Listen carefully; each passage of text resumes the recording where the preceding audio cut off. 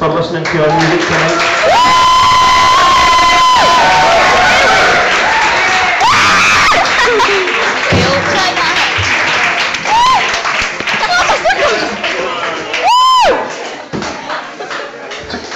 Cool. Can I talk to you guys for 10 minutes? Is that okay? Right. You want to hear me talk for 10 minutes? And I'm going to talk to you anyway. I'll sit down a bit closer though.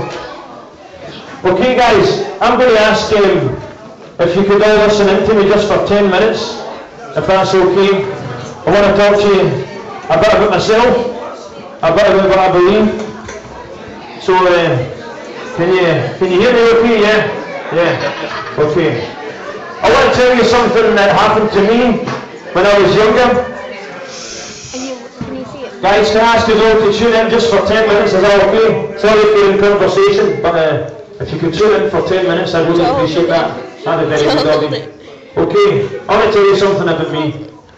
Some of you probably noticed that tonight there was one extremely good-looking member of Royal Foundlings on the stage, Mr. Andrew Gunning. It's true.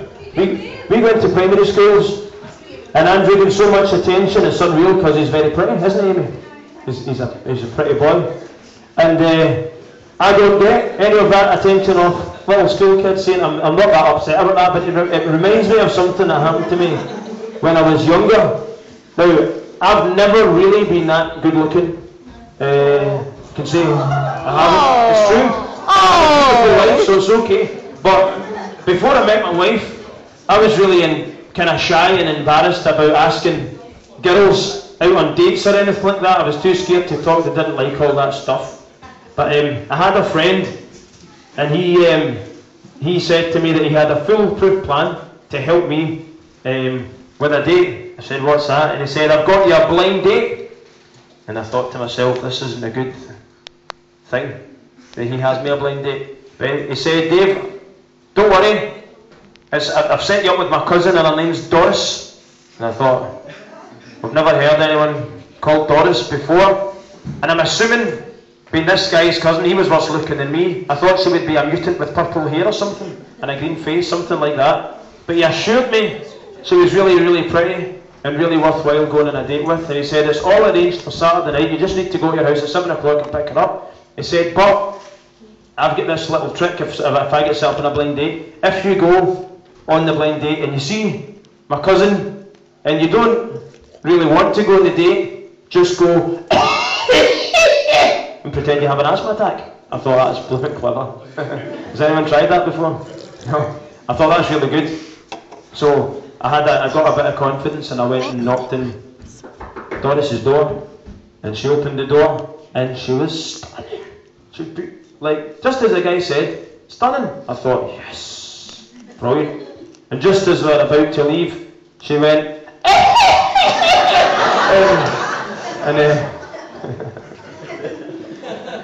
quite upset, really.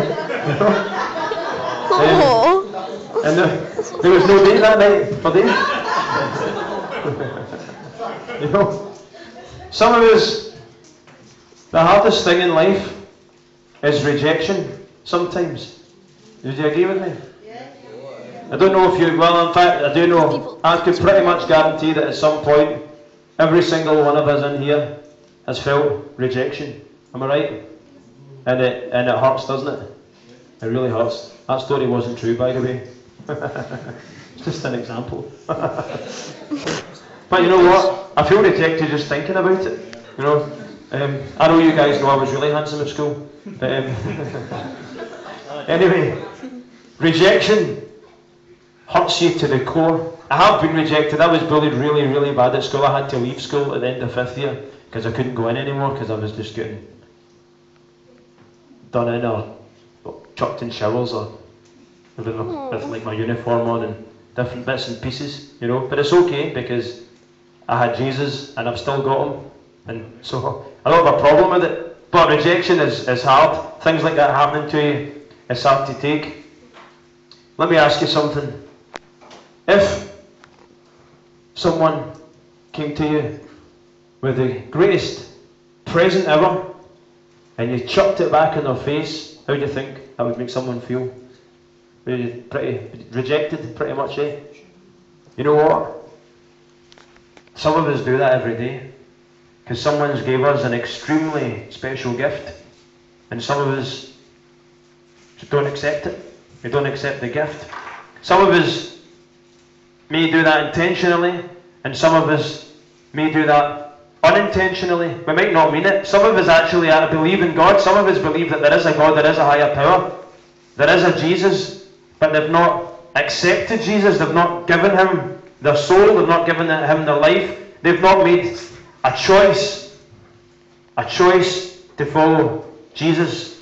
What I want to present to you guys tonight is a choice that you take. I want you guys to make a decision tonight. You can make it whatever way you want, but I want you to make a choice. I go into schools and so many people say, I'm just not sure. I'm just, I'm kind of a believer a wee bit, but I'm they're a bit wavery on it. Guys, if Jesus is right, and I'm telling you that he is, and if he created the heavens and the earth, and if he died for you, and you don't make a decision to go for him, then you're making an opposite decision, whether you mean it or not. Some of us walk around life, and it's really easy to look okay on the outside. Anything can look good on the outside. I know some of us look like we've got it all together. Does anyone like Pepsi? Yeah, Pepsi is my favourite drink. I'll tell you guys a wee joke you can play with Pepsi. Don't tell anyone out in the room, but you can play it with someone. See if you get a pair of black boxer shorts and you cut the elastic off and you put it, squeeze it in a new bottle of Pepsi and put it in the fridge for half an hour. You can't see the boxer shorts, and then you give it to someone and it looks great. It looks like a fantastic fine bottle of Pepsi, and it's only when they pour their glass and have a drink and pour their second glass that they see a bit of boxer shorts and the Pepsi. It looks like a perfectly normal bottle of Pepsi, but there's something pretty nasty inside, Some of us are like that. We look great on the outside, we look like we've got it all together, but inside there's something not right. Inside we're a bit of a mess. I want to tell you tonight, the only way to feel whole inside, to feel complete inside, is to make the choice tonight to not reject what Jesus has done for you, but to accept what Jesus has done for you.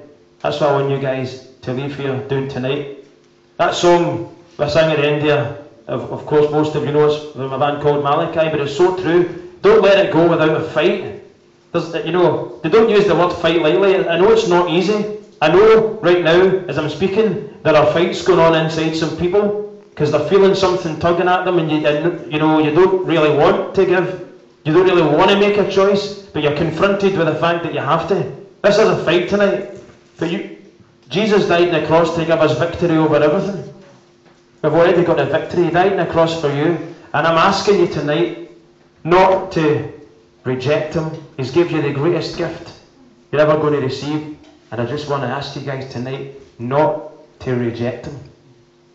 I want to ask you, if you're already a Christian, I don't know where everyone's at in this room. If you put even things before Jesus, if you believe in Jesus, but you put things in front of him, put relationships before him, you put music before him, you put other things in his place, in a sense, that's rejecting him as well. So I want some people to make some decisions tonight.